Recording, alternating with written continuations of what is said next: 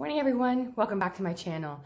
Today I am making an essential oil blend soap. It's a cedarwood blend.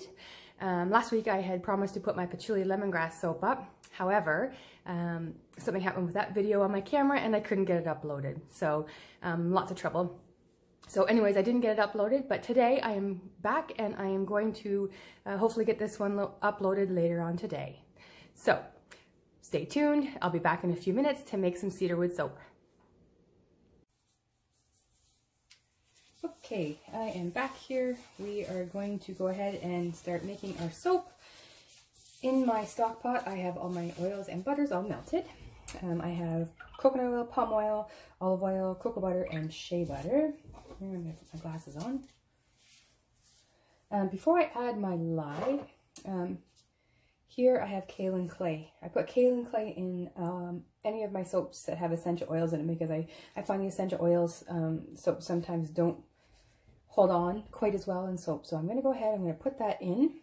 I've weighed this out in my little container here. So we'll put this in and we're going to give it a bit of a zap before we put the lye water in. So here goes.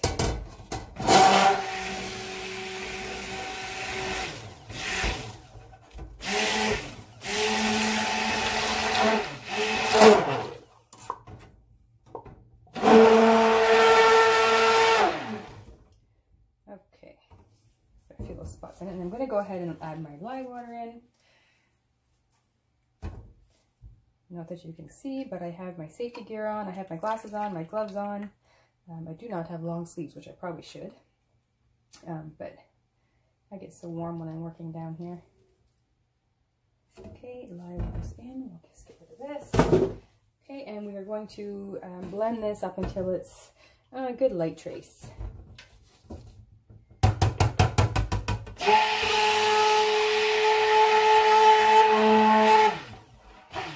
Should mention my lye's been sitting upstairs cooling for a while.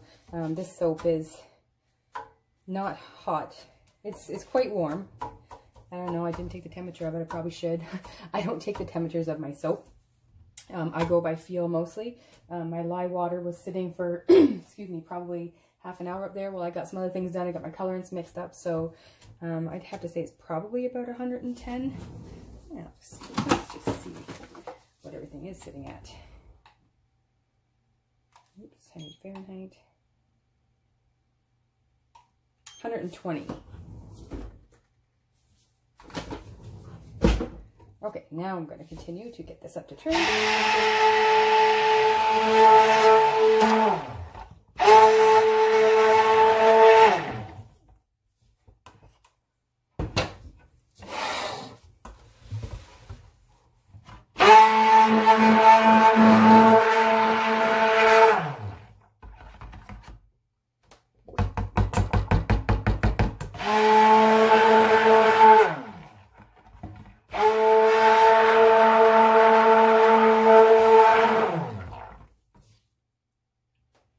I'm actually going to bring this up to a little bit thicker trace than I usually do,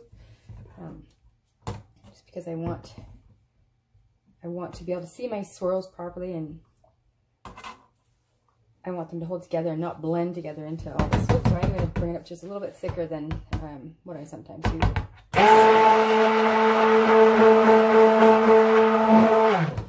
Okay, so we can see this is like a, if I had to guess, it's like a kind of a thin pudding consistency.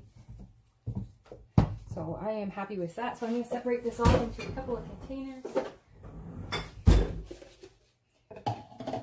Actually, before I do that, I am going to add my essential oil blend. This has got cedarwood, spruce, and spearmint in it. It's all weighed out. So I'm going to pop that in before I do anything else. And then we get that. Sometimes I blend it in, sometimes I just stir it in. Today I'm just going to stir it in. There we go. Oh, that smells yummy. Okay, alright, let's get rid of our spatula and I will separate this off and get some colors going.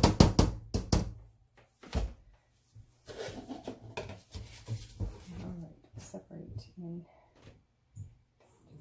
this one. this one. Okay.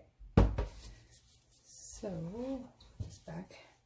I want to try and get all this color off of here because I'm going to color this the main batch. I don't want any little white streaky bits in my main batch, so I'm going to go ahead and do that. For my colorants today, I have activated charcoal, which I'm going to put into the main batch, and I have copper, but I can't remember what the full name of it was. Copper Moon. This is mixed with a little bit of water, and this one is Hunter Green, also mixed with a little bit of water. Alright, so I'm actually going to do the charcoal one last. So let's bring, and I have soap where I don't want soap, so let's just get that mess cleaned up. Whoopsie, into my sink. Okay, so first we're going to mix the copper one up. Actually, I want this one. Okay, so I'm going to blend each one of these as I get the colorants into there. So let's go ahead and do the copper first. Set that aside. I'm just going to pop the green into there too.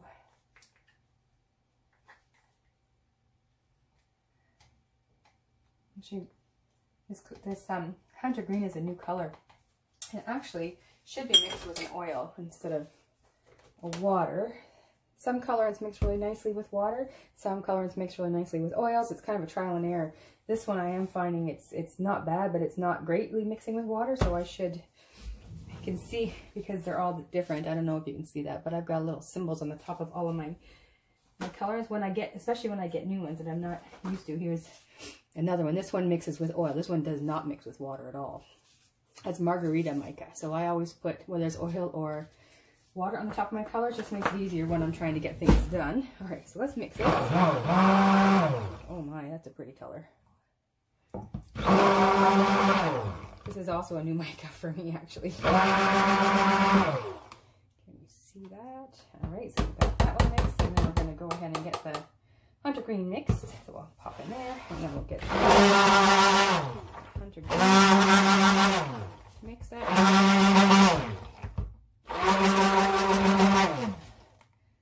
I think I've used this colorant, I don't know, 2 or 3 times since I bought it, and it's a really nice, rich green deep dark green Hunter Green. Alright, so we've got that one mixed up. And you probably notice I don't do a whole lot of scraping on my wand usually. I actually will here today. Sometimes I will go and scrape some of the excess off, but by the time I get this mixed in with the charcoal, you're not going to notice the little bits of green that are on here. Sometimes if I'm working with titanium dioxide, I make sure all the colorants are mostly off of here first, but not a big deal when I have charcoal going in. Alright, so let's just pop that in there. And then I'm going to set those 2 guys aside, and let's bring back my base. Okay, and then I'm just going to put my charcoal in. Give it a bit of a mix again. My charcoal is mixed with water too. I'm not sure if I mentioned that. I can't remember. So I'm going to put that in there. I'll give that a blast.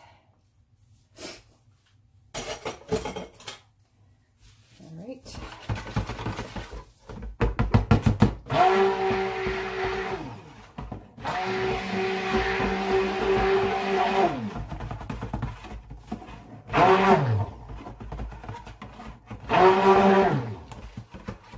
To use charcoal to make like grays, dark grays and light grays and stuff.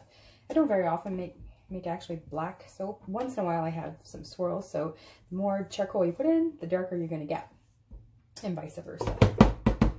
I think that's good, except for I think it's charcoal beside my pot.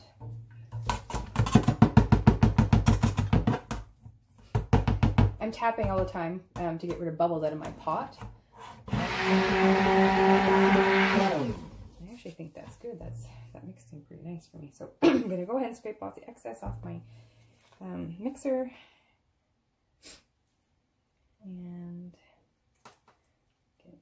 trying to make sure I'm actually in the camera. I hope I am. Okay, let's just set this aside and wipe out my extra soap. for this, I'm going to do a pot swirl. I really am liking pot swirls. I did drop swirls for a while, and I did, you know, mixing other things and layering things for a while, and I just like the pot swirls lately, so I think I'll try that again. And it's just kind of fun, and they each turn out differently. Alright, so let's just go and I'm just going to give this a bit of a mix, because I do have a little bit of batter up there that was not mixed, so let's just give that a bit of a mix. So I'm just going to drop this into my pot at a couple of different spots. I'm going to drop them right in the same spot, or kind of roughly the same spot. I'm going to do there. Actually, I think I'm just going to do 2 spots, actually. And then we'll take this one, and I'm going to put this roughly in the same spot. And then I'm going to go in with the green again, kind of in the same spot. And just scrape out everything I can out of that pot, or the mug, or whatever. Scrape all the soap out. And put that aside, and then we'll get the rest of this copper into the same spot. These are going to really contrast well with the gray. I can see that already. Okay.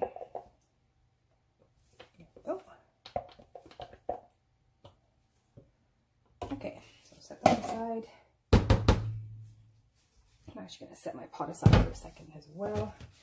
I've got more soap. I just want to clean this up before I bring over my mold. And let's kind of put the mold like that. Alright, so all I'm going to do is pour the soap into the mold.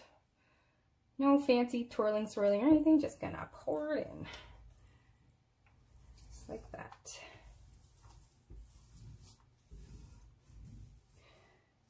And then I'm going to scrape out as much as I can out of here.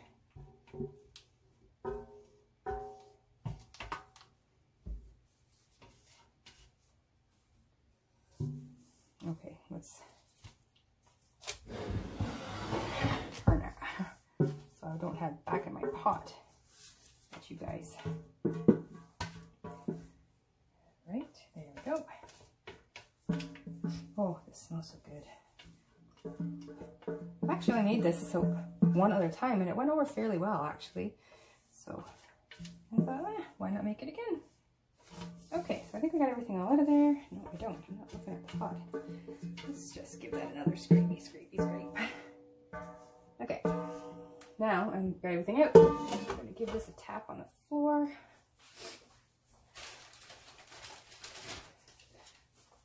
Give it a tap on the floor to get any extra air bubbles out.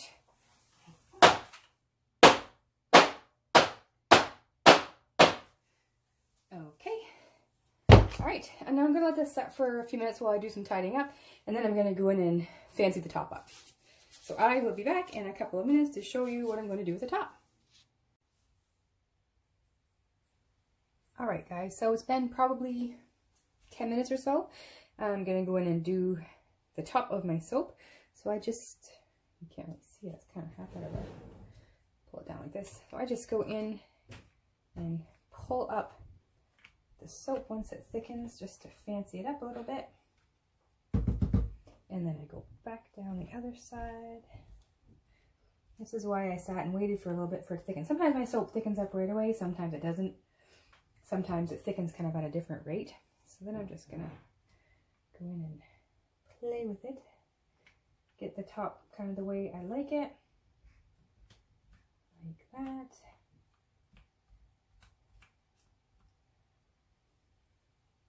And I think that's looking pretty good there. Maybe not. Maybe I'll just go in a little bit more here. Okay. There we have it.